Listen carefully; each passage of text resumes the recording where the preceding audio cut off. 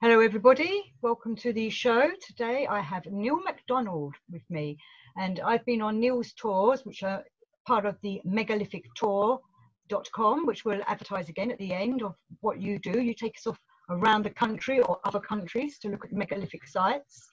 Thank you, Neil, for joining us today. Thank you for inviting me.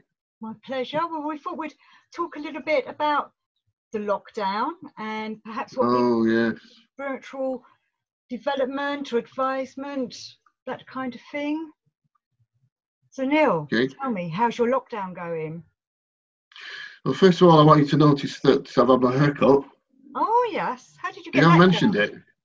I went to Preston Town Centre to Tony and Guy's, and they had one place left, so they've done a good job. You had to sit outside, and they had a 2 metre long hair players. You're and kidding. They've done a good job of it. Do you like it? What if they accidentally cut your ear off? Obviously they didn't. That's great. No, they did a good job, yeah. So I was out in the streets, 2 metre long pole. Excellent. Because this is like the first day of the ease down, so I suppose they're allowing that kind of thing to happen. Yeah. I did it myself, really. You had me going. So gullible. You've done a fantastic job. Maybe that's something to take up. It could be a sideline. Yes, a sideline. Megalithic tours and a bit of a haircut. Megalithic haircuts. Yeah. Make like the ancients. So now that you've done some of your own self-pruning on the old hair, do you feel better in yourself? Absolutely better, yeah. The lockdown, terrible for some people, different for other people, but I didn't have a good one. I've got to say, I did not have a good one. I mean, I think I spent a long time with Churchill's Black Dog, to be honest with you. And Dark Night of the Soul. It was bad. But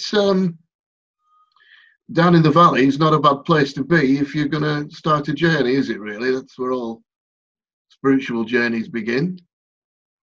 So have to go upwards. I think it became upwards, absolutely, yeah. Climb out of the valley and learn your lessons, basically, I suppose. But I think we actually had a discussion, didn't we, at one point, where we talked about connecting with our Christ Centre. And I think when you're down there, it's what you need to do, isn't it, really? Well, I certainly did. And to me, it's the Tithra, the central, the Kabbalistic tree. It's the centre of the Kabbalistic tree, the pillar of equilibrium, the middle pillar, and right in the middle of that as well. So it's dead centre, and it's did me a lot of good. It really did. It just changed things altogether straight away. All of a sudden, I became optimistic, and it cured me, really. It was a wonderful thing. Because obviously for a lot of people, they wouldn't know how to do this kind of thing. And a lot of people want to try and work on themselves, but have no idea where to go or, need guidance. So maybe you could perhaps explain a little bit more about that? Well, absolutely. When everybody has their own method of meeting with a particular god, I like the idea of Gnostic belief, but not an actual Gnostic, but the idea of creating your own relationship with the divine, and that's what I've tried to do over the years. But I've used the Kabbalistic method, hence I talk about the Kabbalistic tree. The Tiferet again is halfway down between Kokma, which is God, and Malkuth, which is the earth here, and they call it the son of Kokma and the father of Malkuth. So it's right in the middle, and that's and any exoteric belief systems can't rise above that. So it's kind of your way through. The difference between exoteric and esoteric, where exoteric is like a normal belief system, and esoteric is like the hidden or the occult, the ancient wisdom teachings. So that's your way into the divine, really. And I mean, there's also many other ways to do it, but that's the one that I've used. It's only that's only, what can I say? So God, okay. We're going to talk about God. Yeah, and we don't mean God standing in, an old boy with a beard sitting up there in the heavens. It's whatever you think your God Well, is. exactly, yeah. Well, the Old Testament called God Lord. Okay, very, very, very bad translation, because the revised edition called Jehovah. Now that's a lot better, really, because the actual name of God was Yod-Heh-Vav-Heh, the Tetragrammaton. So, and Jehovah. I am. Exactly, yeah, which is so Jehovah is just putting the vowels in between the Hebrew 4 letters. Yeah, it is that which was, that which is, and that which will be. So it's that. It's not her or him or a her or a person. It's that. So what you're looking at there is, it's what in the green, the emerald tablets of Hermes called the prima materia. So it's kind of everything that's around us, inward, outward, everything, the table, the computer, the chair, the sky, the trees, everything is like a different shape of that prima materia. That was the kind of idea of it. So that is one aspect of God.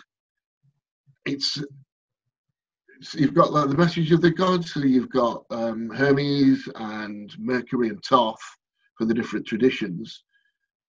So it's not really they're the gods of magic, aren't they? But they weren't really messengers for the gods. They were messages into this prima materia, this substance. So they were kind of not a message, but can't think of the word, but they would move into that prima materia. The energy and the force of what it is. Yeah, a force into this prima materia to change it. That's which is, I mean, all magic really is changing the prima materia. So if you've got any magical ritual, as you will know, is just the idea of concentrating the thoughts down to one particular place. So you're entering whatever thought you've got and try and focus it into the prima materia to make some sort of change. Like you would have a magnifying glass. The sun's really hot, but if you put a magnifying glass and over a leaf, it'll set leaf on fire. So that is a ritual. The ritual is the magnifying glass forcing your attention. But those three, or that aspect of God represented by those three gods, are only a part of the deity. But it's the part of the deity that you can use. So if you're looking at like the Egyptian tradition, where they say they've got loads of gods, well, they haven't really. They've just got one god with lots of different aspects to it. Like, for instance, yourself. You're a daughter, you're a worker, you're a friend, you're an owner to your dog, you're a customer if you go in a shop, but there is only one Debbie. So what I'm saying is I deal with that particular aspect, which is the magic aspect. And that's the Hermetic tradition. And the Hermetic tradition is very much associated with the tarot. And the tarot is the tool. The tarot is the tool system, really. Because some say the tarot came from the Egyptian system, the Book of Thoth, that it was originally devised out in the ancient Egyptian times, and it's just come through over the centuries. I think it was rediscovered maybe medieval times. I'm not particularly sure. Well, there are different ways of interpreting the tarot. I mean, the history of the tarot that I kind of think's right, but I don't know it's right. I know that I've heard that many times as well. That could equally be as right. But I think it went back to the libraries of Alexandria, where the adepts from all around the planet would meet, and there's adepts from all the different traditions, or the people who followed the ancient wisdom teachings, and they would meet in Alexandria, which the library started in 3 BC, the Pharaoh Ptolemy. Yeah. So yeah, massive place, and they used to meet there and discuss the ancient wisdoms. And then that moved after the libraries were burned. By 640 BC, with the Islamic invasion of it was the Caliph Omar. By then, between the end of the Roman Empire and 640 AD, everything moved to Fez, which was then the scientific and therefore spiritual, because then it was the same thing. Capital of the world. Morocco. Yeah. Morocco. Yeah. Okay, I'm just checking. Yeah, Morocco. Yeah, exactly. Yeah. Oh. And it was at that point that they decided to come up with a method of writing down the ancient wisdoms in a form that everybody could understand, for one, because it was going to be in pictorial form, and two, that it would go straight through the conscious mind into the subconscious. So anybody who didn't have the teachings, by right, should be able to just concentrate on the tarot and learn the ancient wisdoms through the subconscious. And then it went underground. It was in the ancient mystery schools for a long time. And I think it was discovered by Eliphas Levi eventually in the mid-1800s. And he wasn't discovered, he brought it out of the mystery schools and started teaching it. And then you've got Arthur Waite and McGregor Matthews and Blavatsky, and they all started learning and teaching the tarot themselves from there. So that's where I think it came from. But my actual teaching method came from a guy called Paul Foster Case. I don't think you've ever heard of. Have you heard of Paul Foster Case? Well, I know a little bit about him. So I know he's an American, and that he's the founder. I knew him as the founder of the Ageless Wisdom School, but I know he's also a founder of another one. I don't know how you say it. Builders of the Adytum. The Adytum. Okay, so Builders of the Adytum. About him. The Adytum. Yeah. Okay. Well, so Paul Foster Case was. Let me think. When he was born in New York City in 1884, died in 1954. He was a high Freemason. He was also the Grand Master of the Golden Dawn for the whole of America and Canada. Then in 1922, he resigned that job and started his own mystery school. And that was the Builders of the Adytum. The Adytum is the inner, if you've got the temple and they got like the inner place of the gods. That's the Adytum. So like the Holy of the Holies.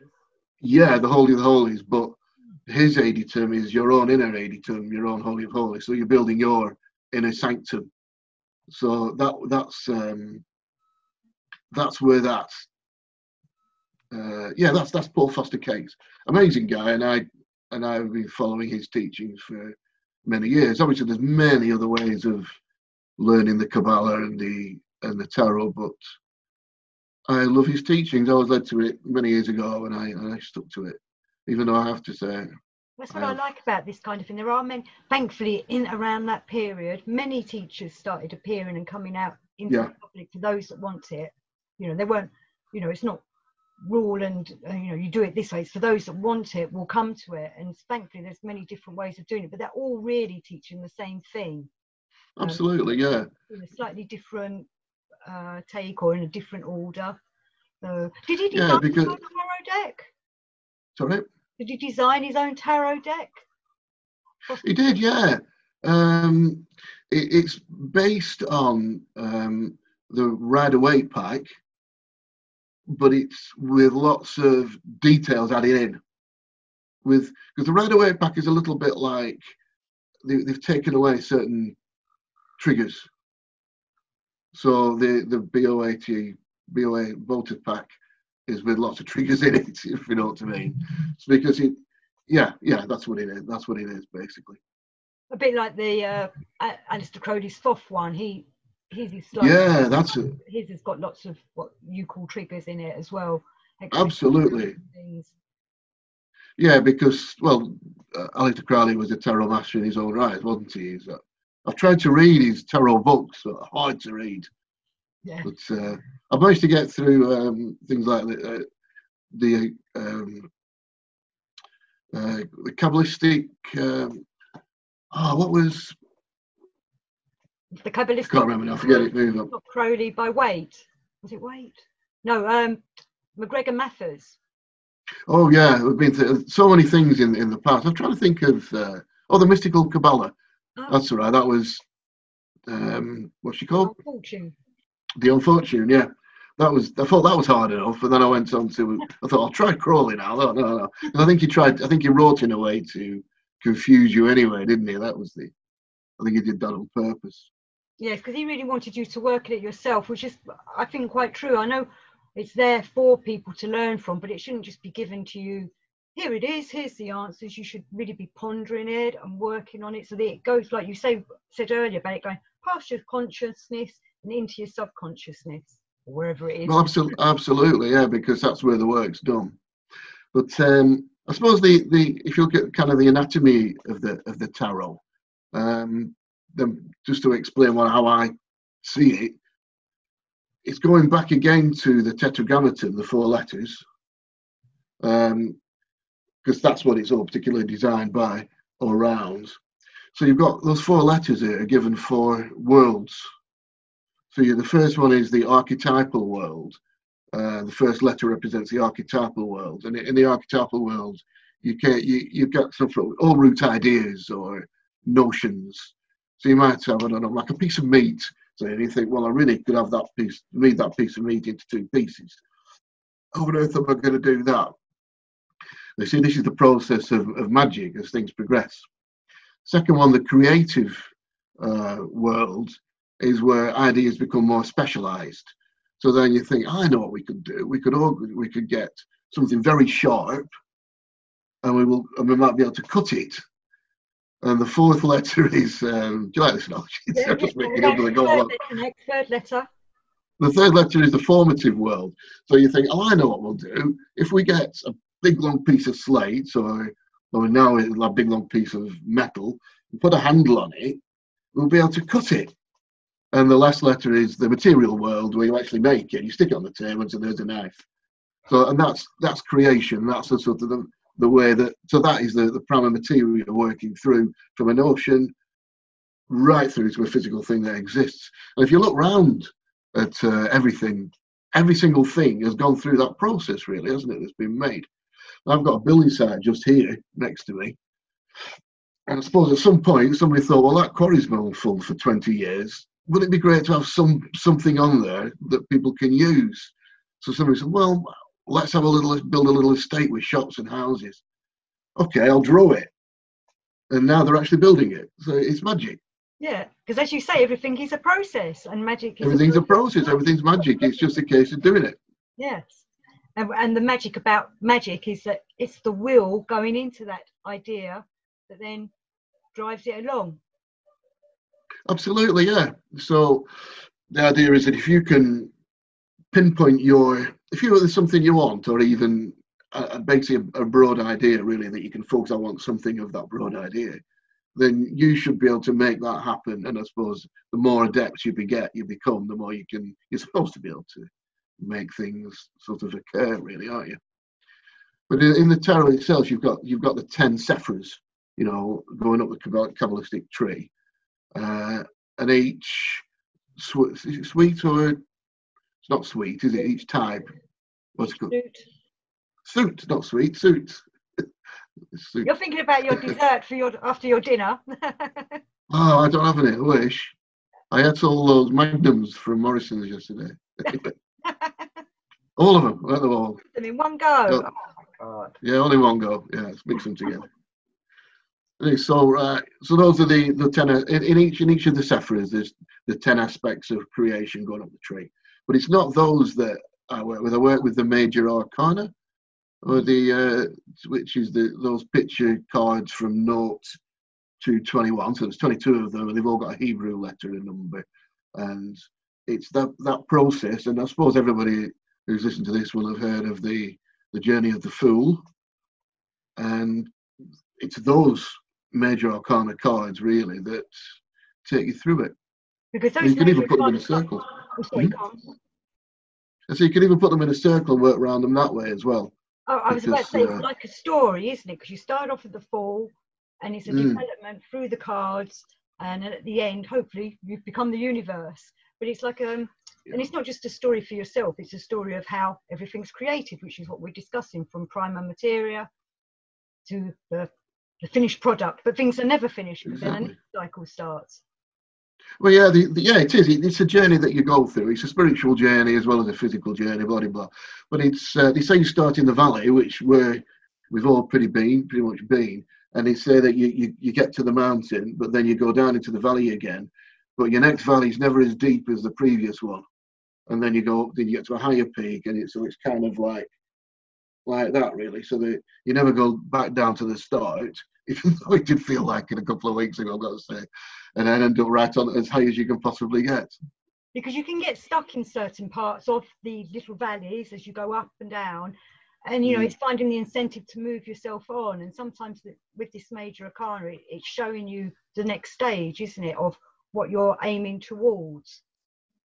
Well, it is, yeah. It definitely it is. And you can get stuck. And personally, I was, you know. But sometimes it's getting down in that dark valley, the dark night of the soul, is the kick that you need to get you going again. And maybe this will happen to a lot of people. Maybe they will use this as an incentive to start on their next spiritual journey. And I'm hoping it will be, because the way things have been, I think we need it. Well, I think this lockdown has woken lots of people up, or made people start wondering, well, what is all this that's going on? What's happening to me? And maybe they're all a bit confused and need a little bit of guidance. So if they did get a tarot deck, it'd be something perhaps they'd meditate on, or look at each picture. And like you were saying before, if you look at it, you know, you don't get the answers straight away, do you? But it's a help. It's a handy tool. Absolutely is, yeah. I mean, they say you're only supposed, it's the major arcana, I think, would be the ones to look at, just work your way through. But they say to look at them for 5 minutes, no less and no more. So, because by then it's going to, but that's my teaching, but that's my that I was taught. But but that's not very difficult, is it? Really? You know, you just get one card and look at it for 5 minutes. You know, there's a lot more difficult things in the world to do. I think even if people do, as long as they got because obviously there's lots of tarot decks that have been just drawn just because they look good. So you've got to get one that I would say use the Rider Waite pack and work through maybe one major arcana for a day. Just look at it for 5 minutes. Don't think about it. Look, when you look at the card, don't think about it. Don't judge it. Don't translate it. Don't say, oh, look, he's doing this, he's doing that. Just let it go straight into your subconscious. Try not to think anything. And then go on to the next one the next day. And you know something, it's going to trigger something off in you. I really believe that. Because I think some people have I think for a long time now, misused them for fortune telling, when they're not really. They're a teaching tool, like we were saying. You're not getting them to go and find out whether you're going to meet your next partner or get the next job or things like that. This is to help you develop yourself, because the important thing is to develop, like you were saying, bring yourself out into your true self, work on your spirit, your soul, and your willpower. And these are guides to help you do that, not to tell you whether to, I don't know, what people ever do with their tarot cards these days when they ring up the tarot lines to get their fortunes told. It's not necessarily about that, is it? No, it's not. I mean, the tarot was a book, basically. And all they've done is they've taken the binder off the start of the book, made it into playing cards, and now they use it as a divination method. And that was not the idea at all. No, it literally was a very, very serious way of passing on the ageless wisdoms to the next generation. It's kind of, I'm sure that there would be they would inspire people to, you know, for fortune telling, all that sort of thing, but that's not what they're for at all, no.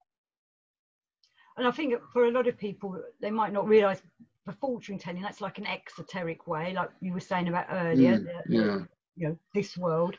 But to study them is the esoteric way. Absolutely, yeah. And it's when you start studying them as well, the world of the tarot opens out in ways that you would never, ever, ever understand or never believe until you've studied it. And there's a tarot tableau that you can put 3 cards together to do certain small journeys, and the numbers that you can use, and they're all related to a specific Hebrew letter as well. So it's really tied into the ancient teachings. But it's a massive subject, and I think maybe we could, if you wanted to, just maybe do a few of the keys on a different video. What do you think? Yeah, okay, we'll do that. Yeah, that'd be a good one to do. Yeah. I did want to ask you, because you brought up about the Gnosticism.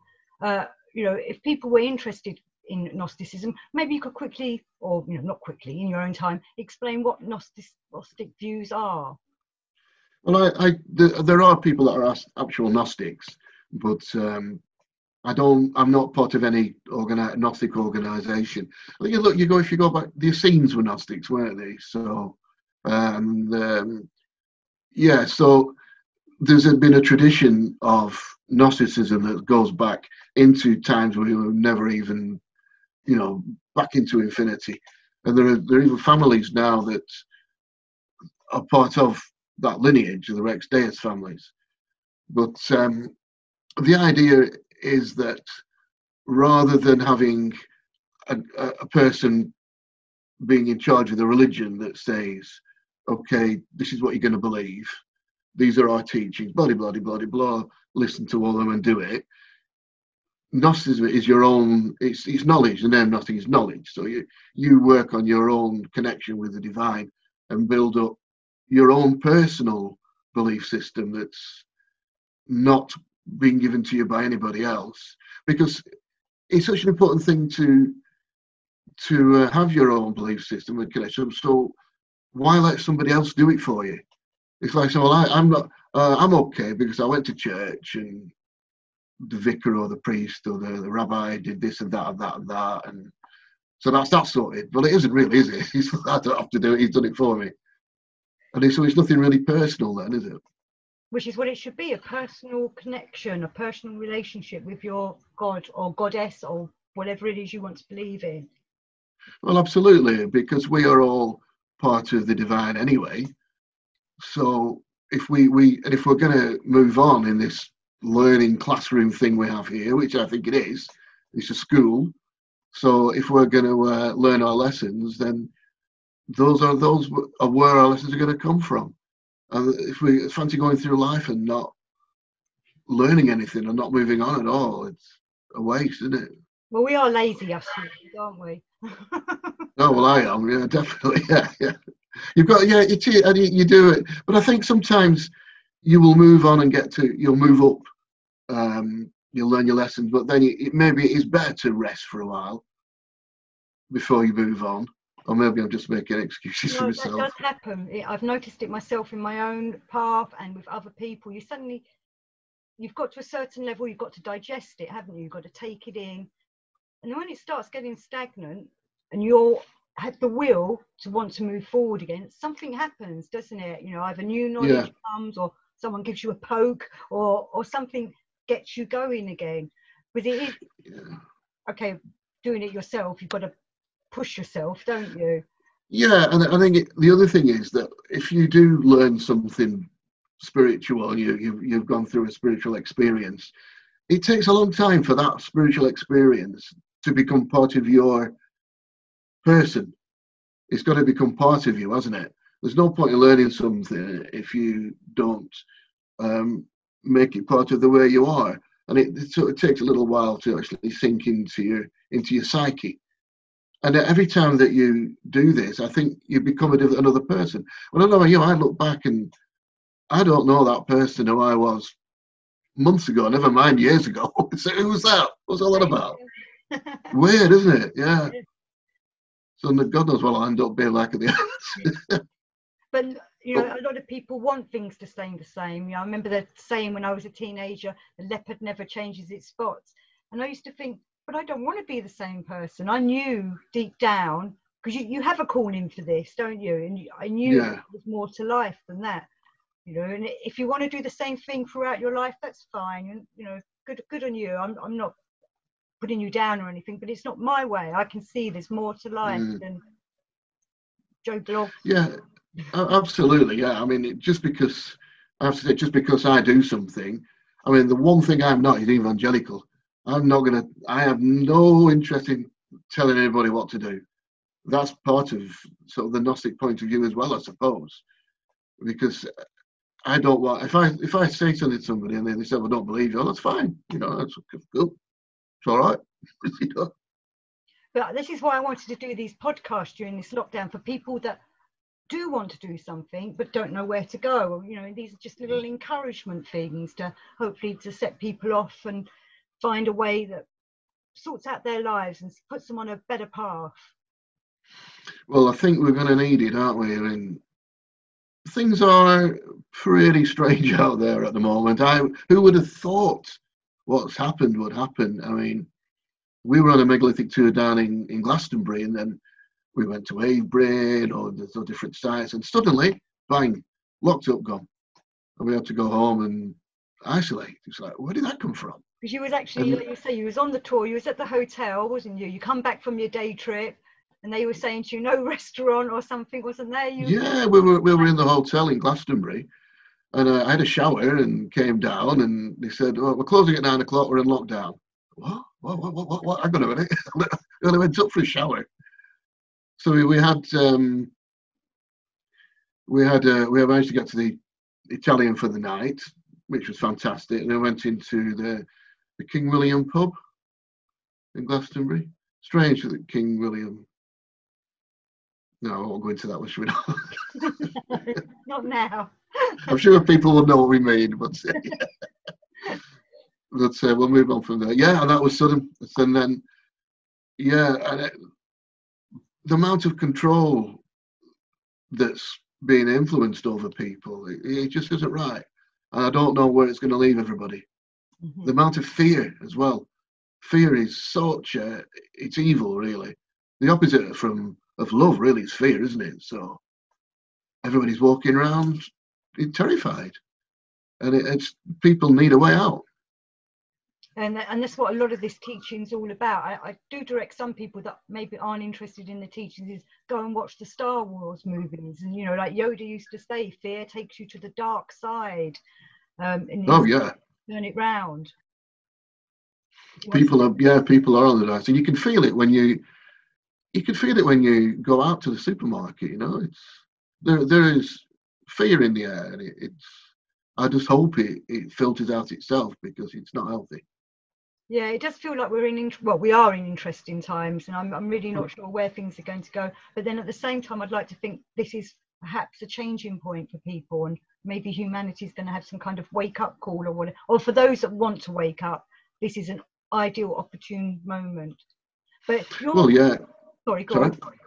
No, you say, yeah, you're right. As we said right from the beginning, once you've been down in the valley of fear, the dark night of the soul, that is the time. That is an absolute opportunity to grasp hold of your spiritual side and go on a wonderful journey. It couldn't be a better opportunity. And talking of journeys, because obviously your tours all had to sort of, many of them be cancelled because of what was going on. I was supposed to go to France on the CAFAR tour with you. Yeah. But you've set up a new tour list ready, because it's the Freedom Tour. So you're going to start running your tours again soon. If people were interested in coming one of your megalithic tours, where would they go to look it up? Simply on the website, megalithictours.com. I've put all the new, from the 1st of August, so I've still got a couple of months for things to settle down, and hopefully from the 1st of August, I have a timetable then to the end of the year. So have a look, and please do come and join us. We do have some wonderful times, don't we, Debbie? We do, yes. I'm with you in the summer, so I'm looking forward to that. And I'm having a little look at your Knights Templar one.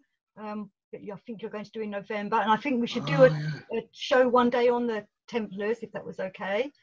That's the thought. Give us some other subjects if you ever want to hear anything else that Neil or I could talk about.